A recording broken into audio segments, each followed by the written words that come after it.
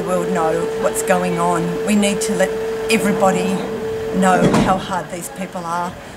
And these men, women and children work 16 to 17 hours in this heat for such minimal wage.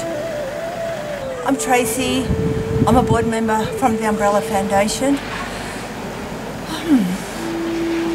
I've just spent 3 hours at the brick factory watching Days for Girls educate women on women's hygiene, on domestic violence, watching them trickle in and then just keep coming and coming and coming. It's been one of the most emotional things I've ever been through.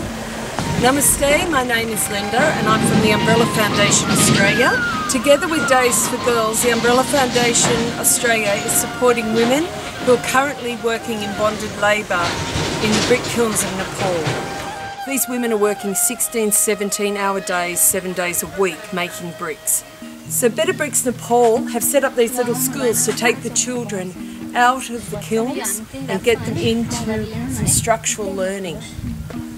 The children, when they go back to their villages, are up to date with their studies, which means there's a chance they won't go into bonded labour, which many generations in their family before have.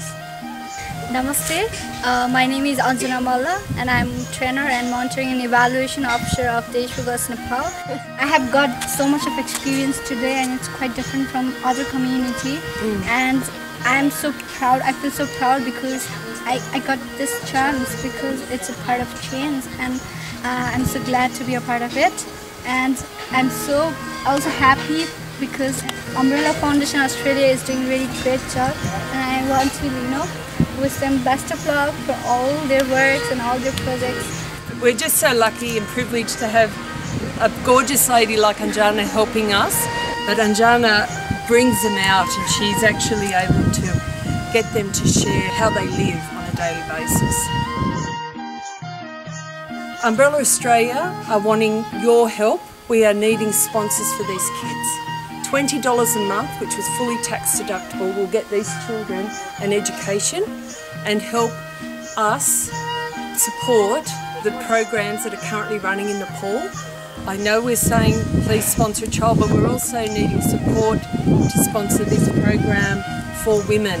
If we have healthy mothers, we have healthy children. And when you're living in this sort of scenario, you don't have access to what we take for granted in our society.